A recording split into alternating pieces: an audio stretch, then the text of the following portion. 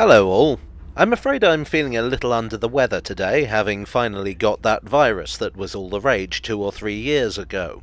However, the hamster wheel that is the YouTube algorithm demands a video, so I thought I'd do another one inspired by your comments. Or, to put it another way, I'm stealing your ideas. In my video about the abandoned stations around Tower Hill, a couple of questions came up more than once. One was, why is Cannon Street Road called that? And two, was I pronouncing Leman Street correctly? Well, there was a third, which was, isn't 1842 to 1848 6 years, not 8? Yes, I originally thought Cannon Street Road Station existed from 1840 to 1848. I checked it during the edit, and it turned out that it was opened in 1842, but I missed that I'd referred to it lasting 8 years. Thank you to the 9,486 people who assumed that it was simply because I cannot do basic maths. Anyway, to the other questions. A lot of people asked, why is Cannon Street Road called that?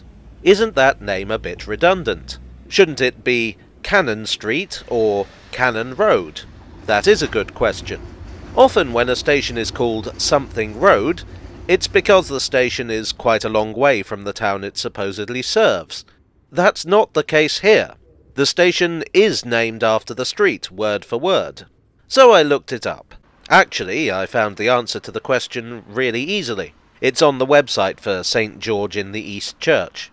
The fact is, the street name is confusing now, but that's because the history of the street name is a mess. But to put it as simply as I can, this was originally 2 roads.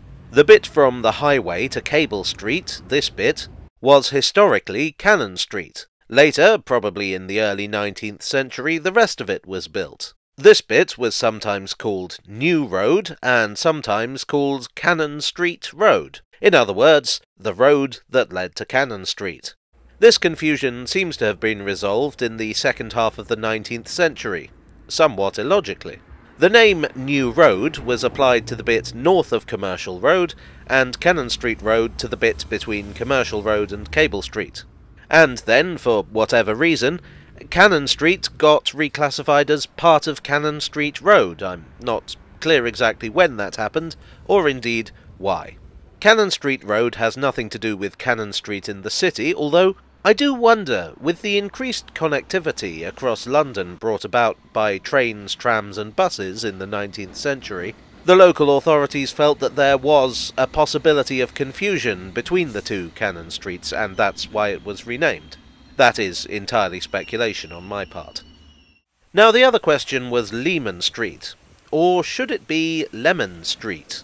A few people said that either they thought it was pronounced Lemon, or that it used to be pronounced that way. Now, this is an interesting point. English is a tricksy language.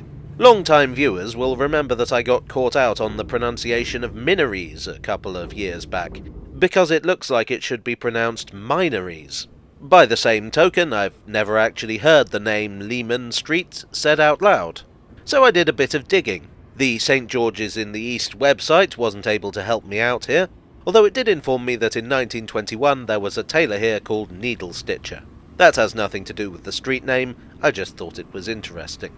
According to the Hidden London website, both pronunciations are used, but Lemon Street is more common locally.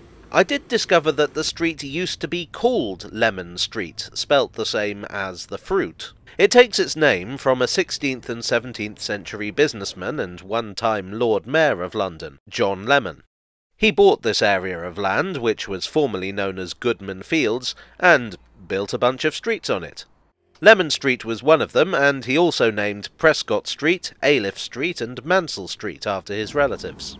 Now that doesn't quite solve the matter, because firstly, pronunciation was very different back then. At the time of writing, I'm helping to direct a production of A Midsummer Night's Dream. It's on from the 8th to the 11th of November at the Hampton Hill Theatre if you want to see it, shameless plug. But what makes it a bit of a pain language-wise is that so many of the rhyming couplets just don't rhyme anymore. Elizabethan English would have sounded pretty alien to us. Complicating matters further is the fact that people weren't even consistent about their own names. William Shakespeare spelt his name in several different ways, and none of them were the version that we use today. So we don't know how Leman pronounced his name. It's usually spelt Leman, but he might well have spelt it in the more citrusy way.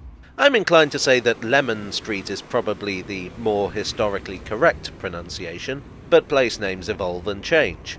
Remember my little hypothesis about Cannon Street Road? Well, I suspect that with improvements in transport and the demographics of the East End changing, more and more people who live and work there today wouldn't have that connection with the historic name. Well, I hope you enjoyed today's video, even if it was a bit thrown together. If you did, then a like and perhaps a subscription would be much appreciated. I would like as ever to thank my donors on Ko-fi and Patreon and here on YouTube. You are the consistent street name to my inconsistent map. And I will see you all again very soon. Cheerio.